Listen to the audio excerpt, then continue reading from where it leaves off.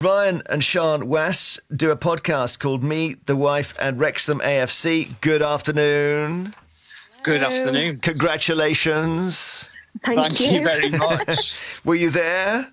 We were. Yes. I thought you might have been. We're season ticket holders, so we've been there for every home game this season. It was mental. I think we're still pinching ourselves a little bit. Obviously, it's been so long since we've been in the Football League, so a little pinch now and again just to make sure everything's still real. That doesn't hurt. I heard that it's now really hard to get tickets to games. Is that right? It is totally. It's really difficult to get tickets. And we're just glad that we've got season tickets, so we don't have that issue every single week. But they're literally like gold dust at the moment. So I don't know if that's good or bad. I guess there must be people in Wrexham who have been waiting for this to re-engage with the team, and now they can't. Yeah, well, that's the thing. Yeah, that's the thing. The problem, isn't it? Yeah, we've got the COP being built, so that'll be another 5,500 seats. So hopefully those people who are struggling to get tickets will be able to get those tickets in a couple of years when the COP's been built. So now, before the match, you made some predictions. Let's just play this tape. So what's your prediction? I'm going to go 3-0 today. I'm going to go... That was mine, really, so you've sort of stolen it. I'm going to go for 3-1. Cool. Up the town. Up the town, and you got it bang on there, Ryan. 3-1. Please. I did. To be honest, I was going to go 3-0, and Siân literally stole that from under my nose. So I thought, right, okay, I think I fancy a scoring 3. I'll go for 3-1. As it turned out, absolutely spot on.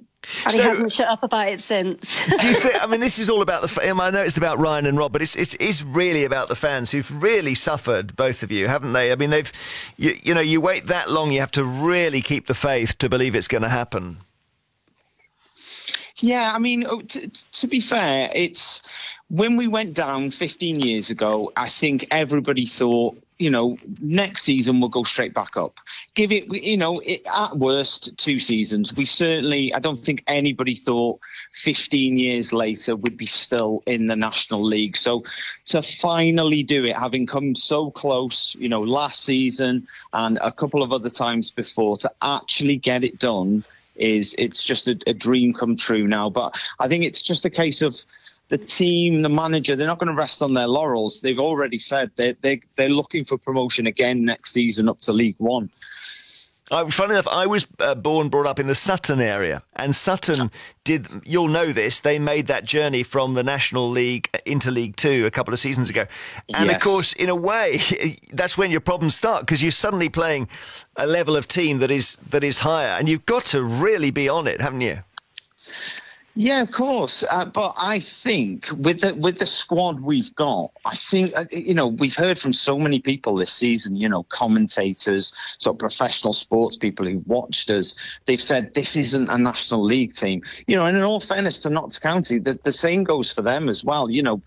Both of them they're League One quality squads that both of them have got. So I don't think it's any sort of stretch to think next season we will be pushing for that League Two title. Well, fantastic. Anyway. Well, listen, I'm hoping I might get to see you play when I go and watch Sutton. So thank you very much.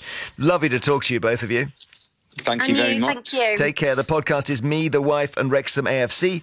And that was Ryan and Siân Wass speaking.